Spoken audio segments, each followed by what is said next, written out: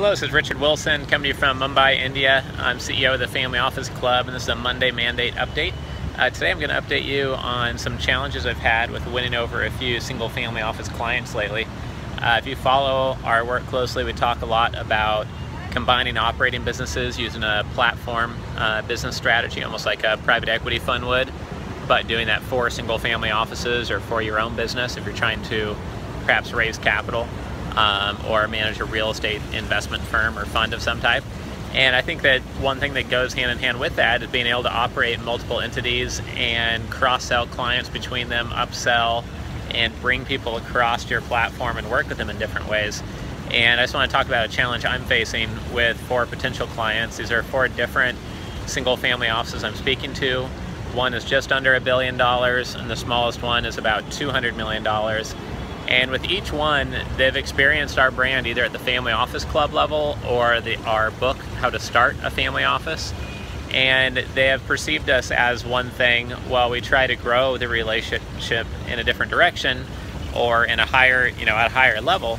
And it's been challenging not being locked in a box sometimes in these relationships. Many times, if someone gets to know you for your knowledge on how to start a family office, helping them with then deal flow or direct investment deal flow improvement is kind of a whole nother box, a whole nother sales process. Of course, now we have the relationship. It's a lot easier than not having the relationship. But the challenge I'm finding is that if you're not careful, you don't build a really strong bridge between the knowledge of or being put in the box of how to start a family office versus helping a family with their direct investment deal flow and why they might need help with that, then it can get lost. If you're not careful, it looks like you're just trying to jump from one opportunity to the next in the relationship haphazardly, and they might not know that that was the whole plan while serving them in the first way. And I think that wearing it on the sleeve kind of shows transparency and also makes it more clear and kind of sets them up for a upsell later and working with you in another way. And I think what I'm trying to avoid is just friction between selling them on one thing and then having to start the whole sales process over again as soon as they've started to receive value in that first area.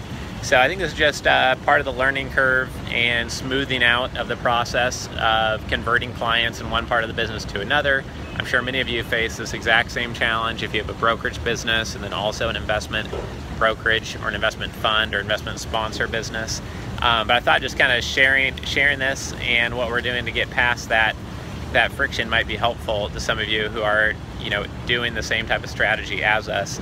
The best thing we've learned so far is, like I said, just be transparent, disclose our larger intent and our long-term intent of doing bigger business with them.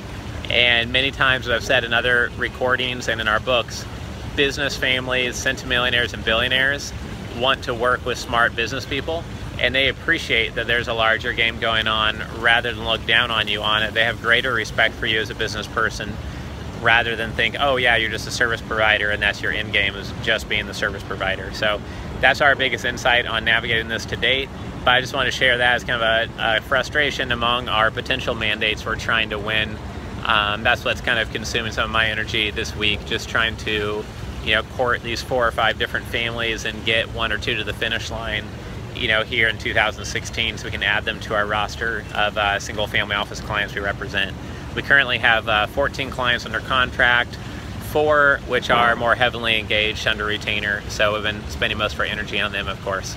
So this is Richard Wilson coming to you from India today. Hope you enjoyed this Monday Mandate update, and we'll talk to you next week. Take care.